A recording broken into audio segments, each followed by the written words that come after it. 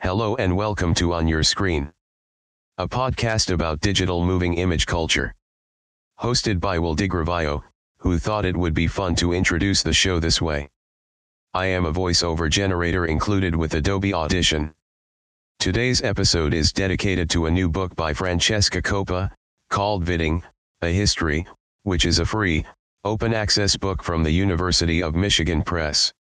Will, who as he types this is realizing this may be easier than recording intros in the future, encourages you to learn more about the show and Francesca's book via the podcast's website, www.thevideoessay.com. You can also follow the show on Twitter, @thevideoessay, subscribe on YouTube, and support the show on Patreon. Enjoy the show!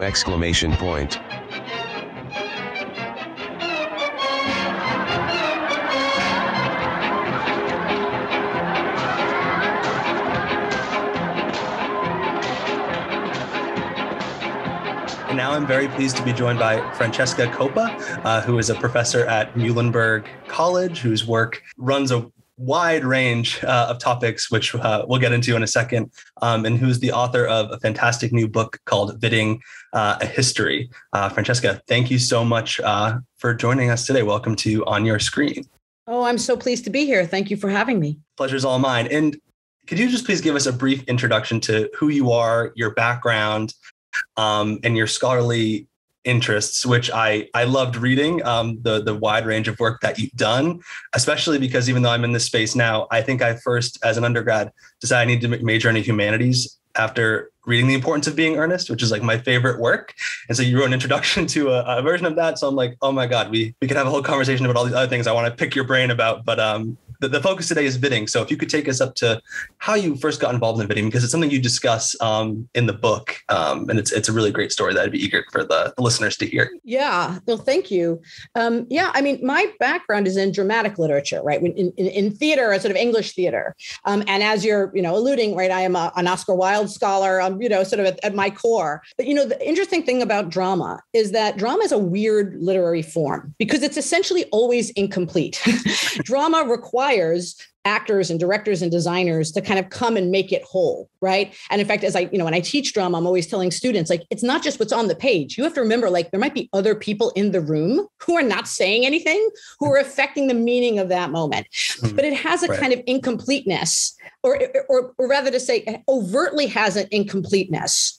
I would say, novels do too, and that when you read a novel, you kind of flesh it out, right? But theater is sort of obviously incomplete. And I think because of that sort of orientation towards theater, I was earlier prepared to do what we now call participatory culture, right? Which was a place where, people sort of finish or change or remix or add to or interpret existing works. And so in an odd way, a lot of the work that I do in fan culture is really about seeing fan culture as a kind of theater where fans are the directors, designers, actors, rewriters, script doctors who are taking a script, except instead of The Importance of Being Earnest, the script could be a Marvel movie, right? And it's okay, that's great. Now let's do a production of it. And here's how I'm going to design it. And here's what I'm going to make of it. And we're going to cut these scenes, or we're going to add this stuff. And so that for me is the link between my drama background and my fan studies interest. And in fact, some of my earliest work was really about trying to explain to people that kind of what we call transformative works like fan fiction, fan art, vidding. We're not strange, but we're on a perfect kind of continuity, right? With other works that need to be kind of rewritten, reproduced, reactivated, reimagined, right?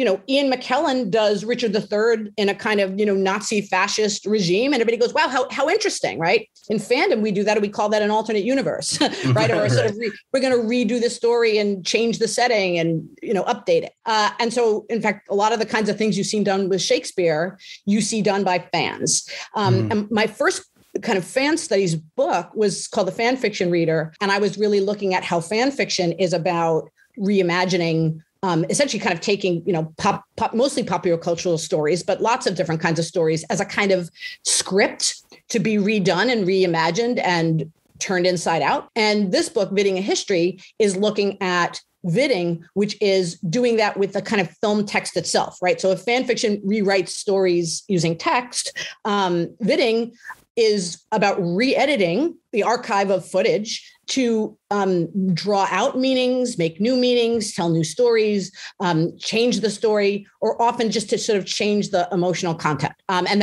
that's how I got here to writing this book, which is called Vidding: A History. I love how you lay it out. And I think, just from like kind of the student perspective, because it wasn't that long that I was a student, I felt like I always had an interest in film, but in high school or whatever, we really only read novels or whatever. And then I found drama was kind of this really great way to this kind of bridge between the two, because you have to think about the collaborative nature of it all, and all the different forms that the text can take. So it makes complete sense. And I had never really thought of like thinking about like Shakespeare adaptations as the ultimate fan gesture, right? I guess Shakespeare has more fans out there than anyone, right?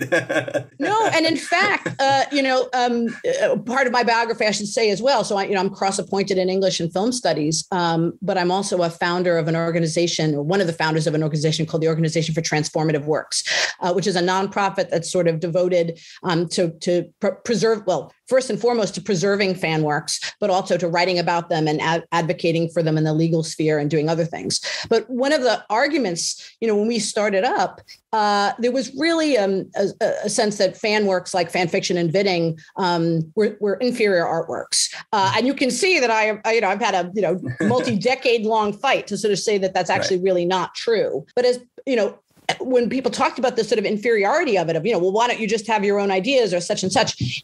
Or they would have a fear of it, saying, oh, fan work is going to be bad for me. One of the arguments that we made, I think, fairly successfully is to say, actually, no, when people make fan works of your work, it helps you. And in fact, Shakespeare is Shakespeare because he has so many fans. And what I mean by that is Shakespeare continues to draw the best collaborators, right? He has been dead for 400 years, and the most talented people in the world want to collaborate and rewrite and remix and work with Shakespeare. And that is what keeps him relevant, not the text that you read in a book, and not even, I'd love to say it's colleges and universities. No, it's that the most talented people of the moment want to reimagine the work in creative new ways, whether it's Julie Taymor or Ian McKellen or Tom Hiddleston or, designers, directors, or Denzel Washington and the new Macbeth, right? The most collaborative people of the day. And so to recognize that fandom does that, and in fact, it having a vibrant fandom is a sign of your meaningfulness in the culture at that moment. And that, in fact, the more people who are rewriting you, re-engaging you, reworking you, it's like, or to, switch metaphors, it's like song covers, The Beatles are the Beatles because they're great, but the Beatles are hugely covered, right? People want to sing those songs and they want to sing them professionally, but they also just want to sing them in the shower, And if people want to sing your song, that's how you're a significant artist. And when people stop singing your song, right, it doesn't mean you're bad, but it may mean your moment is past. Absolutely. And the Beatles figure as an important group in your book, which perhaps we'll get to later, and Paul McCartney as an avant-garde filmmaker. Yes. I'll tell you, just to say, we could talk about it when you're ready, but there's way more Paul McCartney in this book than I anticipated when I started writing it. But I kept running into Paul McCartney behind every corner, which was very unexpected. Yeah, no, I had not been exposed to any of that history. So it was really fun and interesting to read. But I want to just, the point of this podcast is to kind of serve as a guide to the listener who is we are overwhelmed by sounds and images online and different aspects of remix culture in general. So my question to you is a very basic one, which is, what is a vid? And I would also be curious if in your answer you could describe what maybe is not a vid, or are there similar things that we may encounter on our screens or at a conference or something that is similar to a vid? Could you just walk us through what makes a vid in your eyes? I recognize that, when writing this book, I've sort of set myself up in a way to be the vidding police, which was never actually my intention, except to say that it was a little bit my intention in that, first of all, one of the things that I want to say is that something like vidding is relatively modern in that for the vast, obviously moving images are already modern, is 100 years old. And that's my English hat talking, right? It's not like text, which is 2,000-year-old literary tradition. Right. We've only really had film for 100 and plus years, but regular people did not have access to footage. And to the extent to which vidding is a remix art, it requires regular people to have access to footage. And vidding is, in my view, a relatively specific form developed by women where footage from generally popular culture, but TV and movies, often beloved TV and movies that were the subject of a fandom, was recut to pop music to do any number of things, but often, in fact, to kind of either draw out a reading, an interpretation, to make something visible. And in that way, I know you have an interest in videographic criticism, but it's in that way that that videographic criticism is now seen to be kind of a next door art, right? Where you cut together the footage to emphasize a pattern or to make something visible that may not have been visible in the original.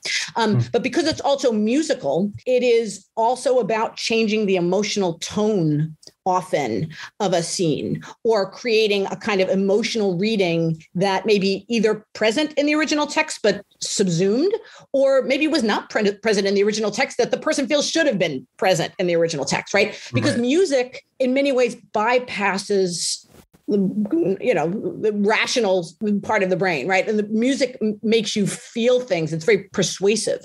And in fact, melodrama, right, is like music plus drama, like, and that's on some, right? And so the idea that music changes your understanding and how you see is essential to vidding. So to put those definitions together, what a vid is and you may have seen this, I say this in the book, like you may have been, surfing. Almost everybody has kind of stumbled on one, just randomly if you're not looking for them. But if you came across a music video that seemed to be featuring as footage some TV or movie to a 3 or 4 minute pop song, you have seen a vid.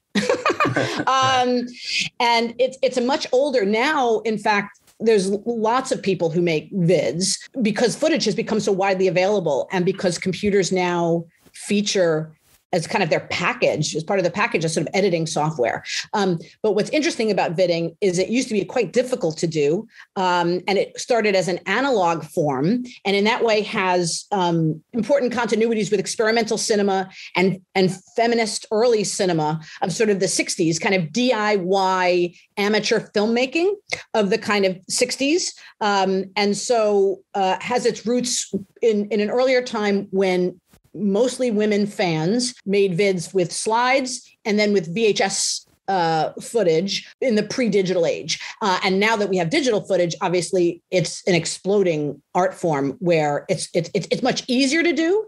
But at the same time, the artistic game is up because now you have all these amazing visual tools. You can cut and edit and splice and change color and, create scenes that never existed and, do all the kind of digital toolbox stuff. So it's easier to do in the most basic form, but the art form has gotten also tremendously advanced. Yes, I definitely want to return to technology in a minute because it's such an important part of your book. But I want to also return to kind of a more aesthetic approach and the experience that vidding tries to convey.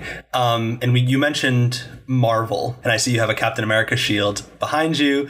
And, so it seems so much of online film discourse today on Twitter or wherever, and even the New York Times with Martin Scorsese writing op-eds and things like that, is that films that make use of, special effects, these big blockbusters, or, is it cinema, is it not? We don't need to litigate that here, but that's kind of the big debate these days. But in your book, you write that, and I'll quote here, that fans will sit through any number of long CGI sequences for those few seconds where characters interact or express a feeling, and that through vidding, they can, quote, distill that experience, cutting out the filler and drawing out meaning of the spectacle with song. And I think at that moment you quote Pauline Kael's analysis of movie musicals, where she says, I got to look at all this stuff and I like them, but I got to get past it all to kind of really get at the heart of what's on screen.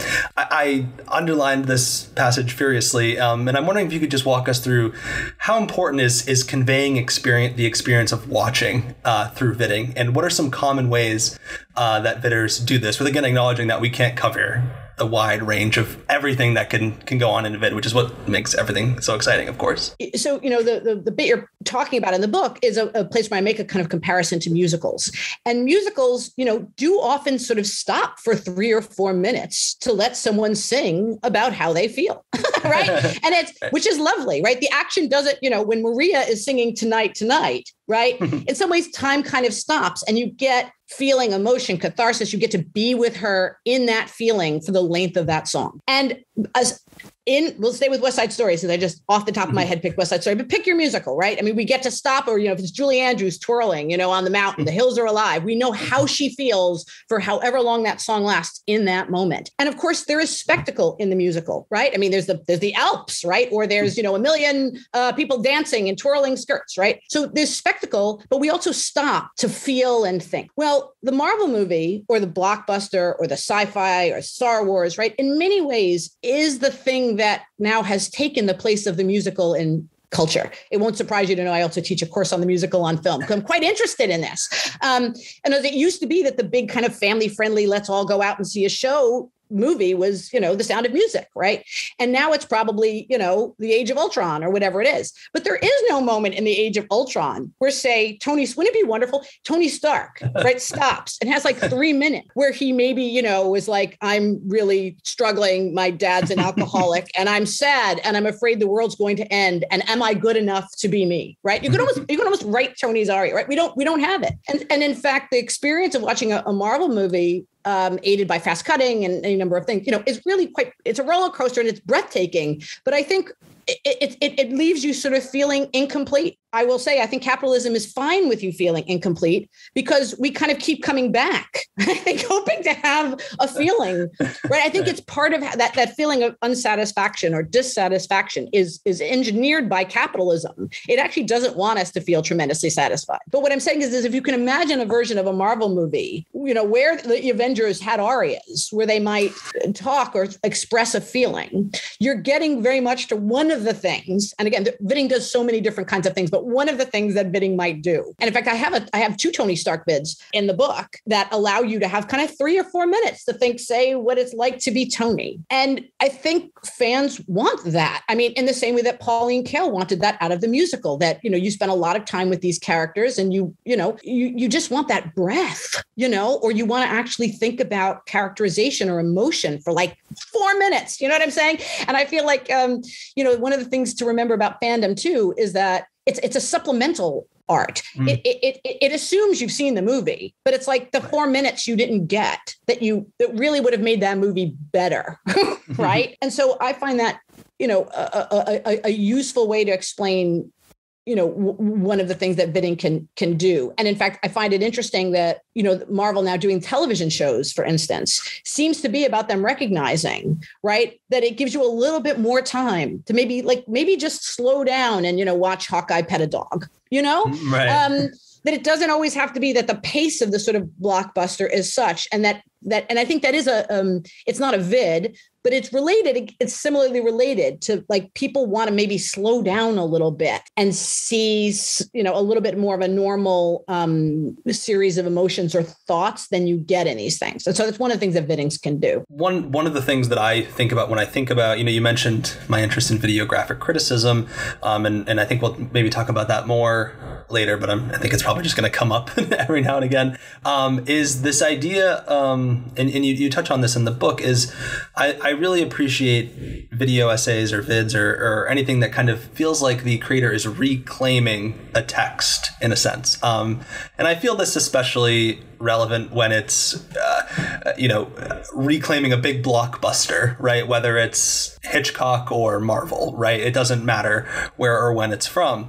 And you mentioned kind of the ways that whether it's The Sound of Music or The Avengers are kind of dismissed by serious film critics, and that a lot of franchises, could be Harry Potter or something like that, are more appreciated by vidders. And I get the sense, and I believe this is true, and I get the sense this is what you're getting at in your book, is that this kind of work is perhaps better suited to draw out what audiences and fans find so compelling in these films than perhaps maybe a written film review in a newspaper. Is this true? And if so, could you say more about Vidding's relationship with other forms of criticism? Like, what do you see it doing? And again, Vidding is not just criticism, but there's a critical element to it, to be clear. But how do you see it interacting with other responses, interpretations to films? Just to say, when I say critical, right? I mean, I know non-academics often think that that it's purely negative, right? Right. Criticism. Yes. But when I mean critical, I mean kind of analytical, right? I mean, just this, and even when I mean, and also to say, when I mean analytical, I don't mean that every vidder sits down, with a compass, and a diagram. I mean, to say that Harry should have been with Hermione instead of Ginny in the Harry Potter series is a critical argument. It's an analytical, you're making a case. Right. And if you were writing, you could write an essay about it. You could write an essay that would marshal the ways in which Harry and Hermione get on and make a case that they should have been, that they seem better suited for each other than, you could write it as an essay, but you could also express it in art. And that would be critical, analytical without being scholarly or formal or right. So just to kind of say that about critical, I think, one of the things you're saying about the giant blockbuster is it often doesn't feel personal. I mean, they really are. And I say this with love, but, film is really an industrial product. Text is too, but it is less so. I mean, there really is, I know we have auteur theory, right? But there's a way in which historically you had control over a text in a way that certainly in these giant movies, and even as you say in a Hitchcock movie, right? That they are large and they are made in a studio system for a commercial market in a particular mode that can make them seem very impersonal. And one of the things that fan works do is they're handmade and they're local. And I use food metaphors for this sometimes, right? It's the difference between buying a Twinkie and making your grandma's, family soup or something like that, right? That they're just different kinds of things. And a lot of times what you see in fan works are people essentially retailoring, if that's an off the rack suit, they take it and they make it fit them. They alter it, but they don't just alter it to criticize it. They alter it so it sort of fits them better. And in some ways it becomes a kind of it turns out that we're not all watching the same Marvel movie, actually, right? I mean, that lots of us are going for different things, right? An 8-year-old boy might be going for, Spider-Man, awesome, right? And, his mom is watching it for different kinds of things. And so, fan works are kind of record of reading in that way, or a record of how that work fit on an individual person. And in that way, vids are art. They're not made for the market. They're generally solely, or sometimes collaboratively, which is another part. I mean, women sometimes come together to work together in kind of studios and share technology, and just because it's fun to make stuff together like a theater troupe, but still a relatively small group of people are remaking the thing with a particular vision. And so that handmade, in fact, I think it's handmade films, right? I think that's George Harrison. See the Beatles, you end up with the Beatles wherever you turn. Yes. The Beatles production company was handmade films, right? I mean, it's that same ethos. Sorry, I mean, I don't know, I'm back at the Beatles, but this is how I keep finding the Beatles, because in many ways, certainly the Beatles are not the only practitioners of a kind of DIY aesthetic, but they were really, really famous. They were the most famous practitioners of that. They popularized it, to an almost unprecedented degree.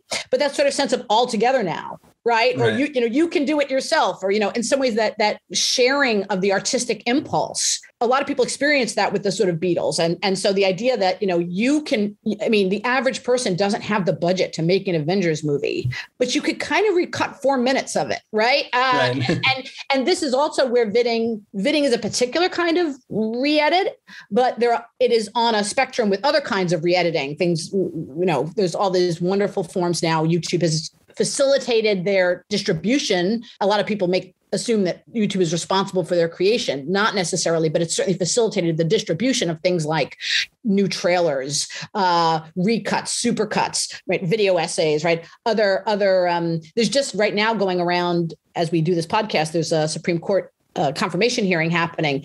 And there's an edit that's going around right now on Twitter of Legally Blonde with a few good men, right? Cutting together a cross-examination, right? And so people are kind of creating movies out of pieces and whatever. And these are all related forms. Vidding is a particular, and in fact, one of the older, forms of user-generated cinema. And in Legally Blonde, I should note Reese Witherspoon's character makes a video essay in quotes to get into Harvard Law. But what you're saying with this DIY aesthetic, to kind of return to technology, you write in the book, and I think you've already mentioned this during our conversation, but that the invention of the VCR in particular is an essential development in the history of vidding, and then later the development of digital technologies, Web 2.0. But you quote Joanne Hanley as saying video was, quote, the first time that men and women artists worked in a medium on equal footing. I'm wondering if you could talk a little bit more about technology as it relates to vidding. And in particular, it seems to me that the technology preserves this kind of DIY aesthetic, whether it's like the limitations of the VCR or even in digital technology today. You know, if we're really familiar with a Marvel movie, even if it's the sleekest editing, we'll probably be able to recognize that it is edited footage. So could you just walk us through that history and the technology that Vidders use? I would be happy to, though I actually disagree with your last point. In fact, vidding, contemporary vidding is so much, not all of it. I mean, some of it is not trying to be slick, but is so slick that, in fact, I think that you now see the pros borrowing techniques. A few years ago, you started to see like television, like doing these kind of video sequences, right? Doing trailers that were very vid inflected and stuff like this. And so you've seen a fair amount of, I mean, obviously, vidders have borrowed from professional editors, and particularly title credits, which is kind of interesting. I have a section in the book where I talk about title credits often have a kind of vid-like sensibility to them, right? There's a sort of theme song, and the way that the images kind of move and dance evokes something emotional that's not narrative, that is like vidding. But also, we now see the pros copying, in my view, vidding techniques. Like they've seen vids and they understand why people like them, and they sometimes will just sort of insert them as a montage in the middle of a show, you know. But anyway, yeah, the VCR is crucial and is on a spectrum of other filmmaking technologies that particularly opened access, and I would say to women in specific. The technology Abigail de Kosnik did her dissertation on the fact that she thought that the most significant artists of the 20th century were, white women writing fanfic and Black men sampling music. And I bring up the history of sampling. The white women who did fanfic are the next door community to the white women who did vidding in the early days. And I specify the whiteness just because even so, it's still really expensive, right? It's filmmaking as an art. There's a reason that, women write poetry, right? Which is like a pen and a notebook. Like your cost of operation is really small. Theater and film, it's high. And so it still is not an equal playing field. But Super 8 for women, video for women, gave, women cameras. And that really only starts like in the 60s. And that's the continuities with sort of women's experimental film and experimental video making. It's just those tools were so much more available. The other piece of it was not just women, but fandom. And I say that because fans collect and archive. And in say 1981, and this is one of those, I was alive in 1981. I was young, but I was there. In 1981, the only way you went to the movies or you watched what was shown on broadcast television. The VCR had just come out. It was super expensive still. It was out, 2 or 3 years or something like this. But I mean, a VCR cost thousands of dollars in 1980 dollars. And there is in 1980, there's no Blockbuster video. And I just say this, obviously there's no Netflix, but there's not even a Blockbuster. There's no place that you can go really. There is, very little in the way of kind of commercial video. And even what is there, the few things there really aren't professional VHS tapes, right, of the kind that are now so antiquated. But this is before that. And so the question is, where do you get the footage? And you know where you get the footage? Fans obsessively taping television. So the first people who had archives of footage were fans. Fans were early adopters of the VCR, and before they became writers, they were readers. And so fandom, and by which I mean, and because this is important to the history of vidding, organized fandom. And when I say organized, it's because obviously not every person could tape all of television. But in fandom, somebody was taping all of television. And so if you wanted to make a vid, and this is the truth, when I first got interested in vidding, somebody was like, oh, you have to watch my show. And I got a box sent to me that was 4 feet by 4 feet of 150 video cassettes, which was the run of the show. And of course, you wanted to tape. Fans were already conscious that they wanted to tape in the highest possible quality. So you wanted to have, this is where I'm going to date myself again. You could tape on a VHS tape 2, 4, or 6 hours. 2 hours was the best for preserving quality. So you could get 6 hours of footage on a VHS tape, but the quality would be worse. And if you wanted to vid with it, make something with it, you wanted as high quality as you could get for taped off television. So only 2 episodes of television per tape and 150 tapes that came to me in a box. Now this fan had double taped those tapes from her original set, right? And sent them to me to hope that I would get interested in the show and that possibly a vid would come out of it. So when I say walking in the snow both ways, right? That was what was happening in the 80s. And so you can see where this is a subculture of extremely devoted fans, and who are the only people who even had footage to then take that box of 150 video cassettes, and then you would have had watched it all. You would have had looked at all the visual patterns in it, and then maybe you make a vid that condenses all of that to like 3.5 minutes. That's what vidding is in 1980. Today, obviously, it's different, right? You have all this, everything is streaming. You started your intro by saying we're drowning in images. Nobody was drowning in images in, 1982. But now we're drowning in images, and we have the ability to just, rip a DVD, cut 3 minutes out, right? I hate to say a child could do it in the most basic sense of like, ripping a DVD and getting, putting together bits of footage on a timeline, and iMovie or now increasingly DaVinci is a wonderful tool or whatever. It's so much simpler than it used to be, but the technology, so it was the technology and it was also the will and the sharing and the effort that somebody would go through to tape 150 tapes and maybe mail them to a fan in Sweden so that she could make a vid of The Professionals, which is a show that would only have aired in Britain, right? I mean, like that kind of global network. And so when I talk about fandom as a community and as a network, it was not an individual experience because you couldn't do any of this as an individual, really. Just thinking and reading your book, I just kept coming back to thinking about like the labor behind this video that I'm now, your book, I read it on my iPad because I should have said it's an open access book and it has links to all of the videos that you do. So it was like the perfect experience. And here I am just going click, click, click, click, click, and it's like, oh, well, there's so much work went in to making this. And obviously there's still a lot of labor that goes into the digital technologies, but you talked about, just fans transporting these, getting trucks and these tapes and the preservation and everything. It's incredible. Boxes of, right. I mean, it was all just much, much, much more labor intensive. And so you had to be really motivated to do it, which meant that on some level you were in a filmic subculture. But of course, film has always been difficult to do. People who make film historically, right? It's always got it's always had a little bit of a macho tinge, partly because of it. But of course, there's a female version of this too. And, one of the things I talk about in the book is that the history of film editing is a female-dominated form, remains a female-dominated form. And there is an obsessiveness, right? It's not framed as macho, but the person who has to actually have to go through everything that the filmmaker has shot and make a movie out of it, that is labor-intensive and requires all that obsessive seeing that we, associate with cinephilia. To keep going on editing, I want to follow up about what you said about, or what I said about slickness, and to just qualify to make sure no one thought that I didn't mean to demean anything or what have you. What I was trying to get at, and this will turn into a question, is the goal to draw attention to the editing itself and to the remix, or is it to kind of create a new work that doesn't show those traces on it, or are there different types of vids?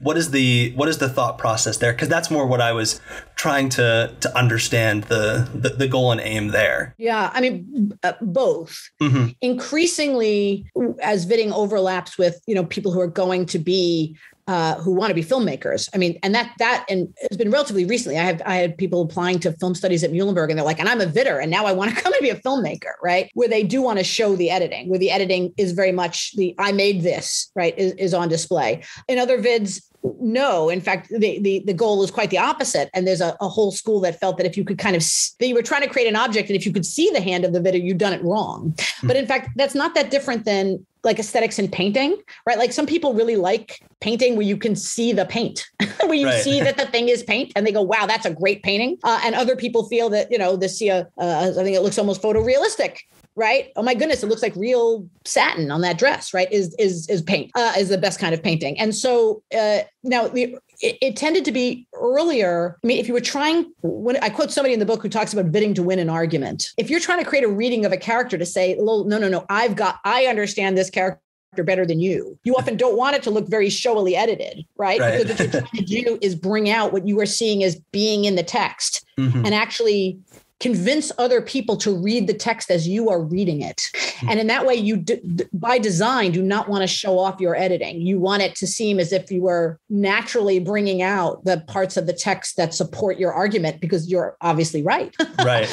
If you are looking to get into film school, or in fact, there's lots of different kinds of vids, but one of them that emerged was the dance vid, where if you actually really want to create vids to dance to at a party, you might be really, really happy for very kind of spectacular, showy editing. So both of those exist. Yes. In the book, you write that, traditional film culture is often upended by vidding. And to quote you directly, it is like a Hollywood mirrorverse, or it is the men who are strange and oh so mysterious and in need of intense collaborative scrutiny, in that the community of primarily women creators are often, quote, the editor as well as the audience of such work. And you connect vidding to Laura Mulvey and visual pleasure and narrative cinema, and talk about vidding as, that essay, in that essay, Mulvey kind of puts out this call for a new kind of cinema. And you say that vidding is kind of heeds this call in a sense. I wonder if you could just kind of elaborate on this for our audience and talk about this community of creators and how they thought about their work kind of as this counter to what you say is like this traditional film culture. Right. I mean, and part of it, again, this is literally the last bit of the book is when I talk about the history of women film editors. And while it is true that the Hollywood editor is much more likely than in any other part of the Hollywood film experience to be female, she is often having to edit to the male director's vision, right? And she, and of course, we even know about the kind of famous exceptions. I mean, sort of Marsha Lucas telling, George Lucas, this story, right? That, Marsha Lucas at the end of Raiders literally was like, you realize you left Marion on an island of melted Nazis, right? And made them go and get more footage, right? To satisfy that emotional arc, right? I mean, this is the kind of work that women do, of saying, I'm missing that emotional beat. How I don't care what happens to the arc. I care what happens to the relationship. And in vidding, women get to be the editors, but to their own aesthetic. And that's where it upends Hollywood, right? They're not doing it for Tarantino or Hitchcock or Lucas. They're doing it for their own pleasure. And so they're creating a vision and edit of the film that satisfies them and not the marketplace and not the male gaze. But beyond that, it also goes to what I was saying about musicals and Marvel movies, in that the musical is a female-dominated form, in fact. All the really, there's a reason we have the diva, but, really the great parts tend to be women and then some guys, whether it's, Mame or Maria or whoever. The blockbuster tends to be male-dominated. And so in turning the blockbuster into a musical, right, on some level, it's Tony Stark who's mysterious, or Steve Rogers, or Luke Skywalker, or whoever, Darth Vader, right? I mean, who's the man behind the mask, right? So it does create a kind of reversed situation where the female in the dark behind the camera is trying to change the performance of the spectacleized male, right? And coerce, really, an emotional response, right? Create and, kind of, it's almost redirecting, like, let's have it again, Mark Hamill, but with feeling, right? How do you feel about having lost your aunt and uncle? And, and that the woman you loved is actually your sister. How do we feel about that, right? But so I'm going to redirect it. Now, obviously, you can't go back and redirect it, and you don't have that social power, but you can kind of do it in the edit. And so that is a flip, an almost direct flip. Or about as direct a flip as you can get, while acknowledging that film is on some level an objectifying, but that's not necessarily a bug, right? I mean, it's a little bit of turnabout is fair play. Like, we get to objectify some dudes now, and that seems okay to me. Yes, I love this image of, like, it's just like if the director was locked out of the editing room and just all the raw footage was there, and someone could create their own work from it. Really helpful imagery. In that vein, and talking about kind of the community of practitioners, one of the things you talk a lot about in the book is the significance of conventions and kind of other physical gatherings to vidding. So could you talk about that significance and how that has changed given the development of the internet and online communities? Because in going back to labor, you talked about how there are these conventions in the VCR days, and people would come with trucks and be sharing things and stuff like that. Whereas now that has obviously changed. So I'd be curious to know. Yeah, no. Well, and in fact, I don't mean to convey, the book is called Vidding a History. And part of it is that I did want to preserve some of this analog history, particularly. The book is not only about the analog phase of vidding, it goes into the modern phase and the digital phase, but it does tend to be the kind of thing that the person listening to a podcast in 2022 knows more about, and may be surprised to know, right, that people were doing this sort of stuff in analog previously. And even in, this century, the VividCon convention, there are many conventions that were important to Vidding, but there was a Vidding specific convention that ran 2002 to 2018. And, you have to remember, YouTube only came out in 2005, end of 2005. And also, you may or may not remember this. It was not very good when it started. And when I say it wasn't very good, it didn't have great audio visual sync. Audio visual synchronicity is at the heart of Vidding, right? And so Vidders got one look at YouTube. And in fact, it took years before they came back when high def came in. But if you don't have audio visual synchronicity, like to the fraction of the second, a vidder who cares about their work, and remember, the obsessive person who's done all of this, they care. They rejected it. And in fact, they went to other streaming platforms that had better audio visual sync and better networking tools. That's the sort of post-digital life. But before that, if you wanted to see a video, you had to go somewhere. Or you had to have a tape mailed to you. I saw my first vids were mailed to me on a VHS tape. A vidder would make a vid and have to dupe tapes. And it would be like, send me $6. And this was not, by the way, a commercial enterprise. The $6 would be, you would buy stacks of tapes and I'll double tape it for you with my own labor, which I was not charging you for or whatever. We'd double tape it for you and put it in the mail. So it was the tape and postage. And you would get a videotape with vids on it. And vidders, I have examples of this in the book. They're quite pretty. We made covers and branding and collections and all this kind of stuff. So you could have it mailed to you to play on your VCR in your house, or you could go to a convention, and often there would be, in later years, there was as Vidding really kind of solidified, vidders improved the circumstances of the showing. So suddenly they wanted big screens, they wanted total darkness, silence, right? It became much more theater-like, art, better sound, all this kind of stuff. But in the early days, you might have, a TV on a media stand, right, with a VCR, and literally, a regular, just normally, we didn't have these giant TVs either, a real box of a set. You would go to the kind of vid room and watch vids on a television at a convention, but that's where you would see them. And so you had to fly. This is the other piece of it, this is my general fan studies hat, but fandom has gotten much younger, which is wonderful as a result of the internet, because you can play from your own bedroom. In olden days, fandom was older because you had to basically be able to buy like a plane ticket or get in a car and go someplace in order to participate in a communal fanish experience. And so, the things that grownups do are somewhat different than the things that kids do, in a certain way. So yeah, the convention experience was really important. And then in fact, it's, I'm really torn right now because the convention experience for vids is on the decline, partly because you don't have to go somewhere now to see vids. You can just watch it on your screen. On the other hand, and if you went to Middlebury, you'll know, as a cinema person, I have to say, I've been thinking a lot about screen size and just realizing myself as a film professor, there were films that I would have said I'd seen that I realized I've never seen because I've never seen them on a big screen.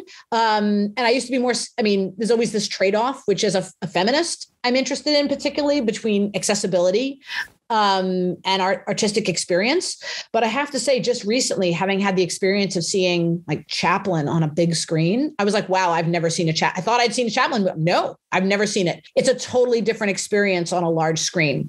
And with vids, as with other cinema, some of it, the vidders themselves talk about, they call convention vids versus living room vids versus digital vids. Like they themselves know what kind of a vid they're making.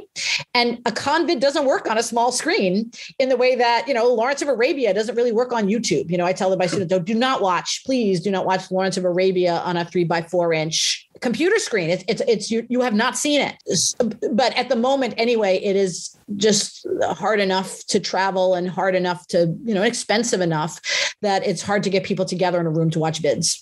The dancing vid, could you just describe that genre of vidding to the audience? Yeah. When I say that vidding was a really important filmic subculture, I think people are often surprised by kind of how developed it was. Right.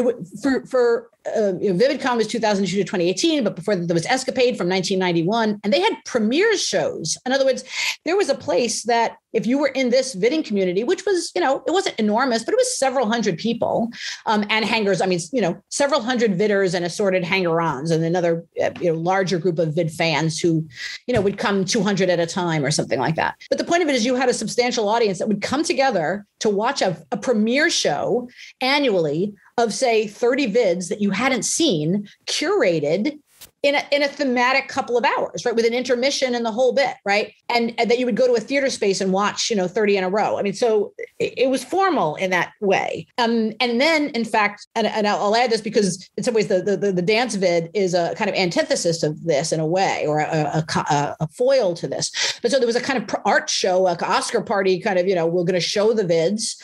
And then, in fact, vidders instituted a kind of art review. So the next morning after the premiere show was often a 2 or 3 hour vid analysis of vid. You would get moderators and you would watch vids and have community discussion and talk about what they did, technologically or artistically, if they liked them, did they work? People would have their vids criticized in the negative sense. I didn't like it at all. I don't think it worked. The cuts were too long. Right. I mean, you were exposed, like in an art review kind of a world, obviously to people loving it and people saying, that didn't really work for me for these reasons. Right. So in that context, VividCon eventually started to do a thing called Club Vivid, which was a dance party of vids, and people started making original work for Club Vivid. And part of it was a very different way to show your newest work, but it also required something different. I mean, your vid could be the best vid in the world, but if you can't dance to it, it's a failure at Club Vivid, right? I mean, it has to be cut and move and work in a different way. And so, in fact, many of the most viral vids were Club Vivid vids. Your group in particular might have heard of a vid called Vogue, which I only mentioned because it got a fair amount of press when it came out. It went viral very quickly. It's a 300 vid set to Madonna's Vogue and went viral very quickly, but was designed as a dance vid. I mean, it was built to be danced to and was incredibly catchy in all of these ways and did go viral. And then, in fact, Madonna did at the Super Bowl halftime show something that looked an awful lot like Vogue, and where the internet the next day was like, oh my God, Madonna has done Luminosity's Vogue at the Super Bowl show. Or saying somebody, Vogue featured sort of dancing gladiators, which is not the most natural image when you think about voguing. I mean, she talks about Marilyn Monroe and all these things. There's really no reason to put dancing gladiators unless you're the brilliant, twisted genius that is Luminosity, who decided to vid 300 and this kind of toxic masculinity as dance party. But then Madonna or somebody in Madonna's camp, right, decided that the Super Bowl, the pinnacle of toxic masculinity, to stage Vogue live essentially and have dancing gladiators, right? And that was 5 years after Vogue that there was a sort of ripple on effect, right? But the idea of having a vid you could dance to was also an innovation. In talking about the dancing vids in your book, you talk about how those were also kind of a way that vids became more popular and well known in the community, because year to year at these conventions, people would be like, oh, I want to dance to that vid. And then they would like put it back up on the screen. And I'm very interested in kind of the act of curation and how you went about finding the works to talk about and include in this book. And more generally speaking, if someone's listening to this conversation right now and they're like, I want to watch a lot of vids beyond your book and kind of scholarly sources, how does one go about finding such videos and online communities? The curation part is very interesting. And this is a general fandom thing. Like, I feel, I won't say I'm a fraud, but I come in late in the game often to kind of formalize things that fandom has already decided. Grassroots fandom, which is not, is not full of scholars, but of course is full of, a lot of fans happen to be our professors, our librarians, our archivists, right? Or our writers or journalists. I mean, in fact, but that's not the only thing fans are, right? There's every kind of person in the world in fandom. But fans have been very good about preserving their own history and creating their own canons. And in fact, that's one of the things I try to say in the book. There's a vid called Previously, which is an intro vid that literally the conceit of it was that it was like those previouslys that were on TV back when it was broadcast, previously on the X-Files, Mulder and Scully were doing this. Well, this was previously at VividCon, and the previously makers sort of chose a bunch of vids that they, here's what you missed. Right. But that you can kind of see that as a sort of canon formation, right? Of obviously, on the one hand, saying what you've missed, but also, of course, it's also a vid that's meant to rouse up its audience of being like, oh yeah, I recognize that one and that one and that one and that one, right? To a motivator and a crowd pleasing thing. So, but VividCon and Vidders almost always had a history show. The history I've outlined, is, I'd love to say I did not develop all this research on my own. This is a lot of me formalizing what vidders have told me. But there was always a history show. There would be genealogies of vidding. Vidders would, like the way that PhD students do. PhDs will often say, I studied with X, who studied with a student of Y. Vidders track themselves that way. Like, I learned how to vid from Mary Van Dusen. I learned how to vid from Sandy Harold of the Media Cannibals. And the sense of schools, it's not that they had a formal sense of schools, but there were groups, right? If you learned to vid from a vidder, you were sort of part of their kind of aesthetic. You just kind of were part of their sort of aesthetic. Right. So some of the work of canon formation was done for me in that way. And in fact, I tried to make sure that I picked up, like I did not make the previously vid where I could really say, okay, the vids in here were chosen by somebody as, 20 important vids, or the Club Vivid playlist. And as you say, there were vids that were so popular that there was just demand to have to dance them year after year after year. And so obviously that's a kind of, grassroots canon formation. Right. The vids that appeared routinely in the genealogy, or sometimes the genealogy show was called History of Vidding or Genealogies of Vidding, or those vids I tried to collect in the book. And that's just me saying, these are vids that vidders have told me were foundational. So that's the kind of curation question. And in fact, the second part of the question is different only because in the digital age, so you would be like, wow, so it should be so much better, right? And the answer is, yeah, because not so right, because there's now so much of everything. Right. And everything is being organized algorithmically, right? By search engines that surface certain things and make other things invisible, that even though there are more vids than there have ever been, and better vids than there have ever been, the average person might say, there are no vids anymore. What happened to vidding? And the answer is there are vids, but you can't find them. And when I say you can't find them, I mean an individual is trying to connect with the vid that is meaningful to them. It's an increasingly difficult thing to do. And that's about the commercialization of the internet. And it's about the fact that the community maybe has, when there were 500 people, you could just ask, you knew who you were looking for. When there are millions of people, and, your question before about, what does the technology do? Now you have, there's a huge community of Russian vidders. In fact, I'm quite worried. I'm worried about the Russian vidders. But entire vidding forums in Russian, which I know exist, but in fact are only minimally, please, Russian vidders, write your own book, because I can't read your forums, which I can see exist, and I can see the skill that you are bringing to your work. But I don't read Russian, and I cannot really understand the conversations you're having. But there are Russian forums where people are trading tech and tools. Right. There are Brazilian vidders, right? There are communities in countries, and there are also people who are working among these global communities. And there are places where people are still sharing footage. It might be like, I need a clip that does this or features that, right? You can now just sort of send the clip. So the global community of vidders is great, but it means that if you personally are trying to find a vid that works for you, you just might drown on you. It's like trying to find something on YouTube. It's probably there, but good luck. How many layers down and how many vids are you going to watch to be kind of connected with the vid that's meaningful to you? So a kind of a side story to that is Rebecca Tushnet, who is a lawyer and one of the co-founders of the Organization for Transformative Works. She and I have been to Capitol Hill several times doing legal advocacy work on vids and on technology related to vids, copyright and DMCA encryptions and things like this.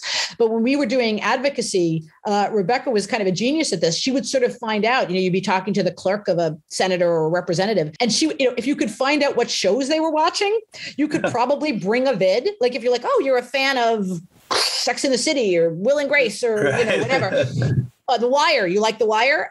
We would sometimes, we would bring a vid because we knew that if you talk about vidding in the abstract, people are like, yeah, it doesn't sound very interesting. But if it's a show you care about, very quickly, people are like, oh my God, that's brilliant. Because they understand what's happening visually. Because, and in fact, we haven't said this, but vidding is super context dependent. It was kind of implied when I said, you would get 150 video cassettes in a box and you would watch them all and then distill them into meaningful footage. But on some level, to do a reading, you really have to understand it, and you have to understand it narratively and also visually. Like vidders will remember, like, I need a scene where a character walks from left to right, wearing red, because that's going to be the match cut to the next bit. I mean, it's a really technical way of seeing as well as a narrative way of seeing. But if you just look at it, you might just think, oh, look, pretty pictures set to music. And in fact, the average person stumbling on a vid for a fandom they don't care about would just be like, oh, look, it's pictures. And in fact, people have done that, and that will drive a vidder crazy, right? To not understand that every frame is significant. And so if you're trying to make, legal advocates understand this, it helps to show them something in their fandom. And in fact, I interrupt here to say something else that I haven't said, but is worth saying.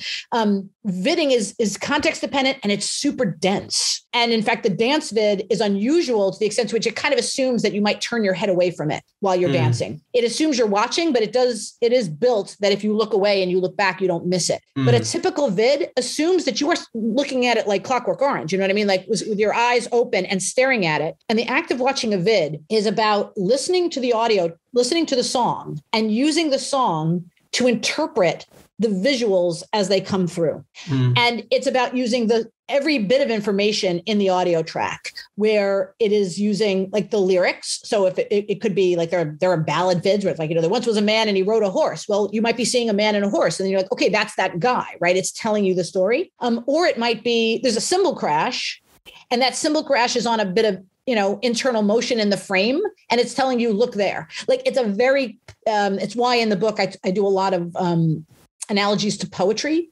in its kind of short form denseness. In other words, every word matters. You can't skip every other word in a poem and expect to understand the poem. So a vidder will get really pissed off if you look away.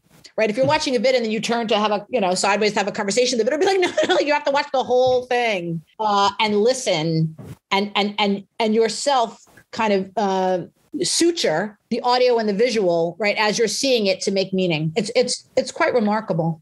This seems like a good point to transition to quickly asking you about what you make of videographic criticism as it compares to vidding, because I have some thoughts on what you just said, but I'll let you go first. Because obviously, if anyone's listening to this and doesn't know, this show is a companion to the Video Essay podcast that I host. And so I'm wondering, do you see vidding as having influenced video essays?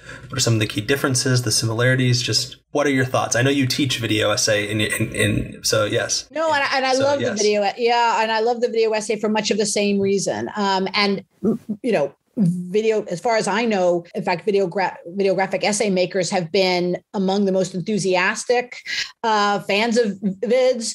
They understand the continuities with vidding. Many of them have been influenced by vidding. Many of them are vidders themselves. So there's a lot of kind of continuity with it. Vidding is the older form, as I say. And again, part of it is that people didn't have the tools. I mean, now I'm teaching a course in which I have my students make videographic essays. That was really possible. Even just to assume that students had that technology or access to it only in the last 2-3 years, could you assume that students could do it without you having to kind of teach a whole course in technology or go to a media studies room or something like this. But yeah, that kind of close seeing, that kind of image analysis, the paying attention to cuts, is very like vidding.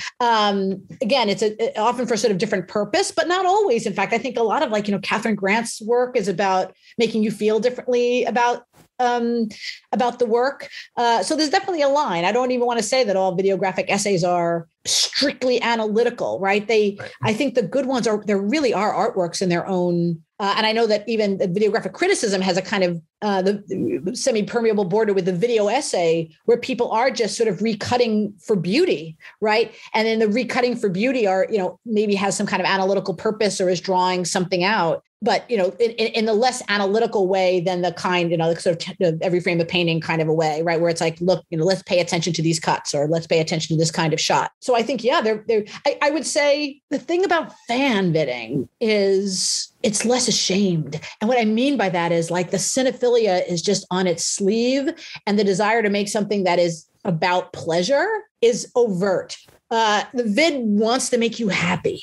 And that doesn't mean always that happiness is the emotion, or it wants to make you cry, or it wants to make you feel, right? But it's really overt in its kind of artistic intentions, where I think some videographic criticism does that, but a lot of it is analytical and is maybe nervous. And I think, film studies in general it can be a little nervous about the line between, fandom and serious business. And part of that, of course, is because film studies is relatively new, and TV studies even newer, right? And so there's a certain amount of we are doing science, we're doing science here, that it is using to justify that it's not about going to university to watch movies, right? Oh, people think it's just watching movies. I maybe have less of that anxiety, right? And not just because I come from English, which is, we make you read books, we make you read novels, which people do for fun, for school. But also I think because I'm a drama person, and drama is 2000 years old.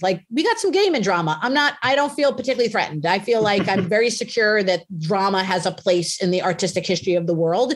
And so I can kind of I get to my pleasure center, I think, faster than a lot of people do. But almost that's the line, and I love seeing some of these videographic essayists really just experimenting with making things beautiful or satisfying, right? I don't know. Yeah. I mean, I would love to ask you about that. If you're seeing that trend in creating a kind of artistic, an analytical object that really is an artistic object. Yeah, I think that is, we sort of talk about this spectrum that people like Christian Keithley have laid out, where there's the explanatory to the poetic spectrum of the video essay. And so I think that poetic side absolutely takes so much and is so influenced by Vidding. And I think there are some who see that the video can really only be essayistic if it has a voiceover, or if it has a lot of text on screen, which of course is not really what Vidding is after. And we talk about context, which I think is such a key difference. I think there is an impulse in the video essay, not always, of course, but to kind of throw in that what would be a graph in a written essay of the film takes place here and does this, and here's 4 sentences where I sum up everything. It is so something that I think we would associate even with video essays that dip into the poetic a lot. What you've just made me realize, and I thank you for this insight, right? It is that it's not about the object in that case, it's about the audience. And so what you've just said is the inverse of what I just said, which is, if you don't know the fandom, the video will be meaningless to you. Right. And I think videographic essay people are trying to reach everyone. Yes. Right. In other words, they do not presume your fandom. Right. Exactly. Right. So if you are not a fan, the assumption is you don't know who these people are or why it's set or what's going on. And so you might need a voiceover or some kind of paratextual material to have it make sense.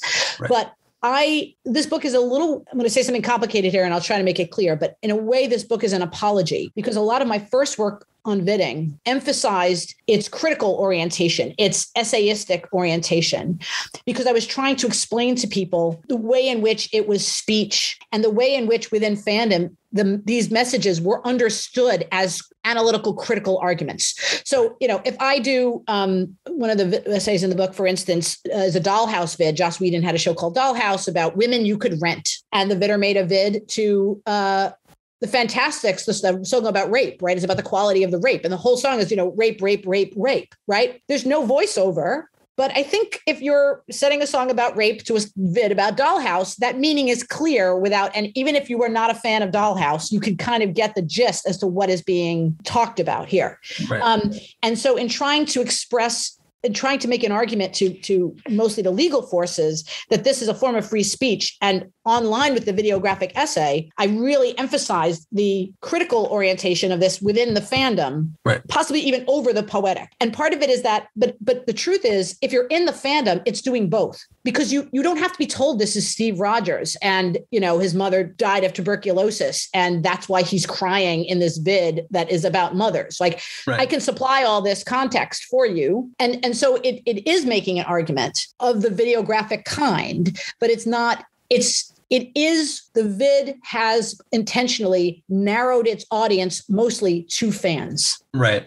The videographic essay does not choose to limit its audience that way, but that doesn't mean it's any less valid or analytical. Yes. And one thing your book helped me think about was, I think a key difference here, and we're going to get to YouTube in a minute as kind of one of our final questions. But the reason I wanted to talk about this before, and your book was very helpful in helping me realize this, was that we see the video essay is very much a post the invention of YouTube and these platforms phenomenon. So I think a lot of video essayists are publishing for YouTube or publishing for Vimeo, in which this kind of wider audience is informing the aesthetics and analytical aspect of the work. Whereas you talk about vidding kind of being a pre-YouTube phenomenon. And then also in the book, you talk about how YouTube changed it and how it influences aesthetics and things like that. So, I'm generalizing here a lot, but I think that is an important aspect to it. And now increasingly we see that video essays might be, particularly in a scholarly context, might be wanting to be published in a journal or something like that.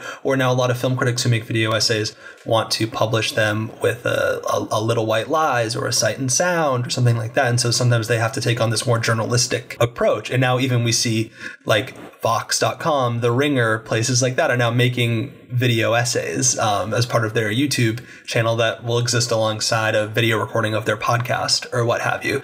And so I think that is a key distinction. Yeah. Right. But platforms matter. Yes, of course. And YouTube, I think YouTube ought to be a public utility. I think it ought to be taken over, and that it's actually much too valuable to be private in the way that it is, but it is. And so much of my work has been about emphasizing the difference between things made even remotely for money. And the things with vidders, the thing about YouTube is that it is increasingly a commercial platform, but it is also has a history of hosting or distributing non-commercial work that was not made for it. Right. But I'm going to personalize YouTube for a minute here. YouTube knows that we didn't make it for it, and it doesn't like us. YouTube likes the work made for it more. And both in terms of the sort of stuff that can be monetized, it likes it more. But, Tony Zhu talks about the fact that he had to hack the algorithm to be able to make his essays. He had to figure out how to make essays in such a way that the algorithm wouldn't bury them.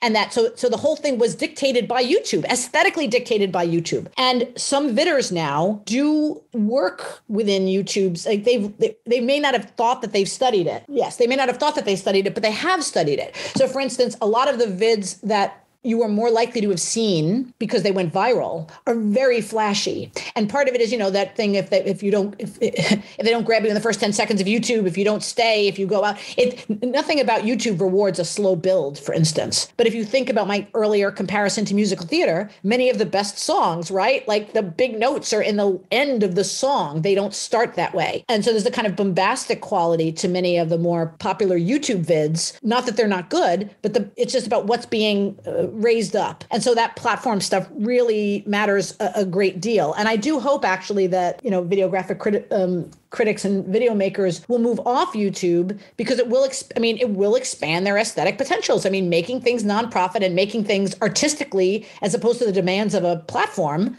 results in different work. And so, and in fact, a lot of, vidders will essentially just use YouTube or Vimeo as hosting and then try to embed it in a place, where the fans that they actually want to reach will see it. But, YouTube certainly doesn't like that. So unless you're then on the inside, if you're on YouTube looking for that vid, it's going to bury it because it likes embeds less, right? There's all these things it likes less, which I had to learn about for the book. In fact, I know, much more than I did about how algorithms and streaming video functions, and all of it relatively dislikable. And I would love it if I think it should be a public utility. I agree with you completely. And I'm just fascinated on how it seems that we've kind of whatever that means, have accepted that YouTube is this kind of cultural archive, which is just really dangerous to think about. Yeah. As things start to move, you're already seeing it where there's the privileging of pro influencers and pro channels. You start wondering, are we all going to be either knocked off or buried. And fans are used to that. I mean, the Archive of Our Own, which is a fan fiction archive that was developed by the Organization for Transformative Works, was designed partly because there were constantly takedowns and stuff on fan fiction.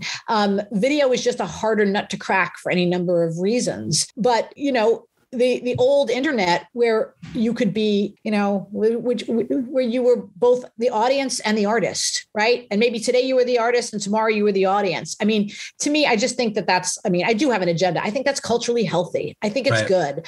I'm a media professor who's anti-spectatorship, right? I feel like the kind of the increase, what I don't like about the mass media is the way in which it really seems to want to posit, a very small number of people as artists and everybody else is some kind of passive consumer. And everything I care about is about resisting that mode of passive consumption. And I think theater has done it better than many in that, who goes to the theater? People who like there's still a theater community. It's not ridiculous to talk about a theater community. And a lot of people who see plays are actors themselves are going to, I'm going to see your show, but you'll come see my show in 3 weeks or something like that. Right. I have a fair amount of roots in the punk rock community of downtown New York, and I'm seeing your band and then you're going to come and stay and see my band. And that's how that works. It's nice when that, there was a moment with the internet where that was true, both with fiction and with video. And so in some ways, the professionalization of all of this and the professionalization according to commercial models that we, the artists, filmmakers, cinephiles didn't design is not great. It would be nice to have a community that was apart from that. In the book, you talk about how vidders at kind of in the earliest days of YouTube were really concerned about the platform and kind of striking this balance between, as you say, holding on to this work and making sure that it stays within communities, making sure that it's not just stolen and re-upload elsewhere, but also wanting to participate in this remix culture that they were so essential to helping create. And so it's a very interesting,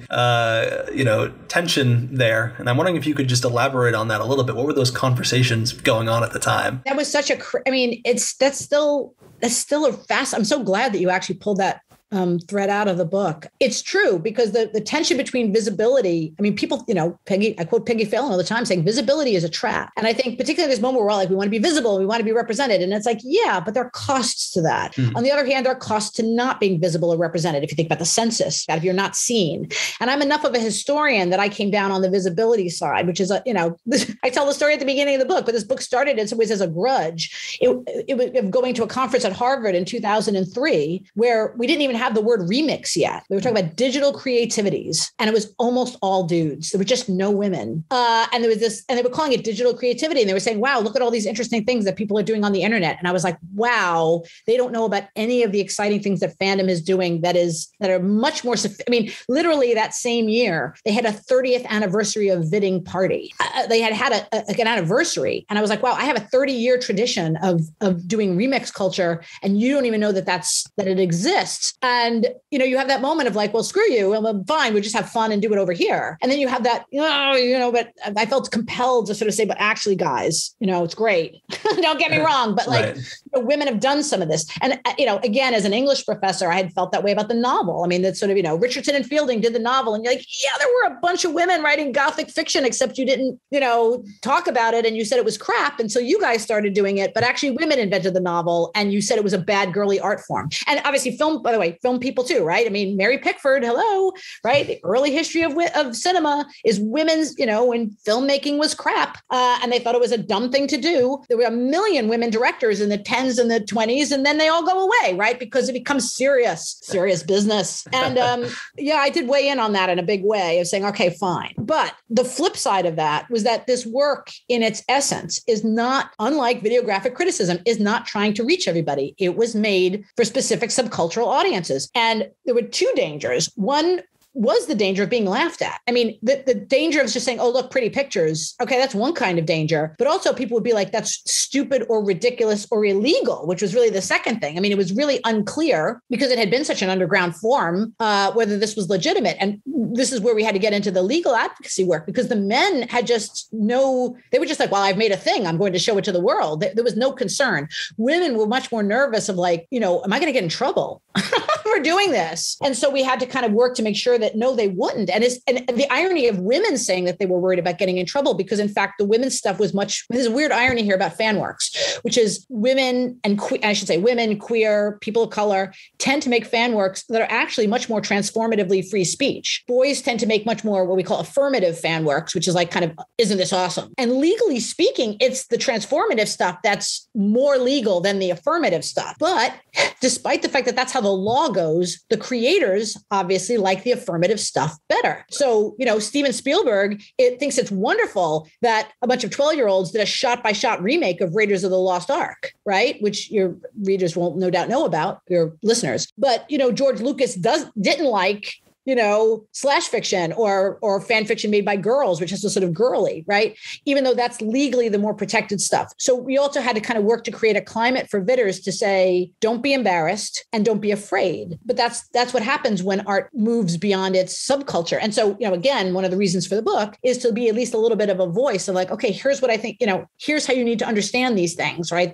To try to provide some of that videographic kind of commentary on these vids to make them understandable to a larger film-oriented, cinema-oriented audience. And I have to say, just again, I'm so delighted to have been invited here because it means a lot to feel that people who are interested in cinema, right, interested in moving pictures, right, see Vidding as part of their world. I think it's a really important statement, really, to put Vidding, not in the mainstream, but as a recognized sort of subculture, right? And an influential subculture in the history of moving images. And that was really my desire for the book. And I have to shout out Peter Decherney at the University of Pennsylvania. I was the Dick Wolf Professor of Television Studies there for a little bit. And I had been writing about Vidding, but I didn't really think I had never thought about doing a book. And it was Peter Decherney who sort of said, this is film studies needs this book, needs to know that, that the more communities of artists that are sort of documented in the history of filmmaking,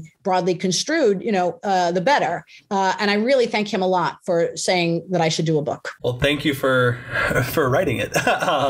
And I think one of the things that I so appreciate about the book and what you were just talking about is that it also, as you kind of say, functions as this piece of advocacy, and you kind of chronicle your own advocacy. And so I think I would be curious to kind of end our conversation asking you about your work on the Organization for Transformative Works, your work related to the DMCA, because it's something that I think really affects all of us. On this podcast, I've had the creator of the Twitter account Dancer on Film, who has, had videos taken away. We talk about video essays that have been struck down, and, viral Twitter threads by YouTubers talking about all this labor of love. And now we're seeing platforms like Nebula and things like that, where creators are finding refuge, but there's all sorts of things there. And so I would just be curious to kind of know what kind of work you and the organization have been up to, and kind of where, looking ahead, folks who are concerned about these things should kind of have their, what should be on our radar looking ahead.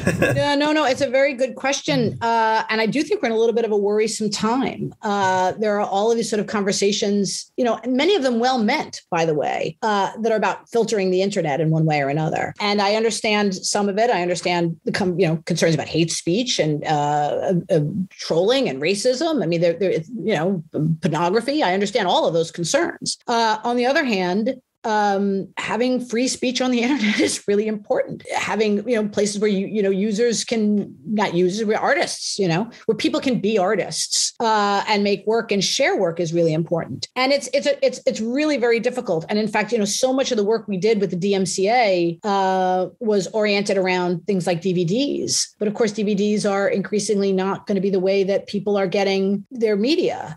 And there is such a push for closed systems. I mean, my broad answer here is to be pro hackability. And I know hacking is a terrible word, but the idea that, you can customize you've bought a machine or you've bought a thing and it belongs to you, and you can use it, not just receive it, but that you can use it as raw material. This is a kind of, and this is not just video. This is, when we go to the DMCA, we are there with people who want to be able to fix their own cars. I also have a foot in that world, right? But the guys come and, you buy a car, you want to be able to open the hood and maybe soup it up or change the carburetor or put on fat wheels, or increasingly they're making cars that it's like, don't touch the car. You have to get a professional you just buy a new car. You have no ability to customize or hot rod your car. If you think of vidding as hot rodding your media, right? Which is what it is, right? I'm going to soup this baby. I'm going to cut out those boring scenes. I'm going to drop it and chop it and, put in a new chassis and 2 tailpipes. You're not being allowed to hot rod your media. You're not being allowed to hot rod your car. You're not being allowed to build your own computer. You're not being allowed, right? Everything is kind of a closed box. And I think and I understand the reasons. I understand Apple wants everything to work seamlessly, but on the other hand, I just don't buy it. I think they want control. They want to make things obsolete. They want you to be very passive in your reception. And so I think any opportunity that you have to fight for the ability to hack your computer, to build it yourself, to do it yourself, it's important for the economy. I think actually the fix it movement, and you can fix a story as much as you can fix a car or a broken screen, all of that stuff, right? That's all on a spectrum, a really important spectrum of agency. But it's also about skills. I mean, one of the stories, we haven't even gotten to that is another story of this book is, fandom has been one of these places where women who didn't go to film school or got MFAs in writing or whatever, learned skills in community, right? We learn skills in community. We learn how to fix carburetors and hack computers and build stuff and make stuff. And that's where engineers and innovation comes from. Sampling, right? Back to Ducosnick's research. Can you imagine a record that you couldn't sample? Where the whole music industry is built on hip hop, right? Which they then tried to make illegal, which was people hacking their records, right? So, and I think that they try to sell this to you in terms of safeness and convenience, and it's going to work so well, and don't worry about it. Just hit the operating system, just hit agree. If I had 2 large principles, it's, we should be so angry. There's no choice, but they're so angry that we're constantly being forced to agree to terms of service that no human being has read or understands. And the only hope with that is that, in fact, that they're unenforceable because it's nonsense that we have to constantly be saying, I agree, I agree, I agree. But that move of agreeing to things that we don't understand is democratically terrible. It just tells you that, you have no agency and you should just sign anything, which I think is absolutely, counter to a democratic society. And the second one is to fight to hack whatever it is that you bought and to keep some sense of ownership. You don't own your, this was a famous story of the Kindle, where they sold Orwell and then took it back off your Kindle. Like, it turns out you don't really own your computer, your software, right. Nothing. You don't own it and you can't take it apart. You can't hack it and you can't build it. Anything you can do to fight that movement in culture on any front. Like I said, if you don't care about vidding, fight it with your car. Take your iPhone apart. Take it apart and build it yourself. Hack the code. Learn how to code. All of that stuff. I feel like that's a fight worth fighting. It really is. Yeah, and I have been less of a gamer in recent years, but the trend in video games now of consoles without disk drives and everything is purchased through the Microsoft Store and everything like that. It's terrifying, honestly. And what happens? I don't know this, but I don't know what the history of modding. People used to make, but really creative kind of mods. And now they'll sell you the mods for $1.50. It's not the same. No. And I just think it's really intended to kind of cut us off at the knees in so many ways. And again, even as a learning experience, as a teacher, that's how you learn to do something, is by taking something apart and building it and making mistakes and putting it together wrong. If we're not allowed to take anything apart, and that includes the movie. Vidders have gotten to be very good editors because they study, where does the cut come in? If I re-edit this sequence, how does it work? How do I make it better? How do I create this emotional effect at this moment? What tricks can I learn to do it? That learning by doing is, so important. And we're being stopped from doing, which is horrifying. It really is. And even though it's often meant with, very good intentions, it still is, it is a bad trade-off, and we shouldn't do it. We should not. And I think that notion of standing up against that is a great way to end our conversation. Vidding a history, go download it now. It's open access, and you don't even have to download. You can read it online. You can download it. It's an EPUB. It's on the Kindle. Yes. It's free, and you can click and you can watch this work. Exactly. Francesca, thank you so much for joining us today. I really, really appreciate it. So much fun. I appreciate it really very much. It was great.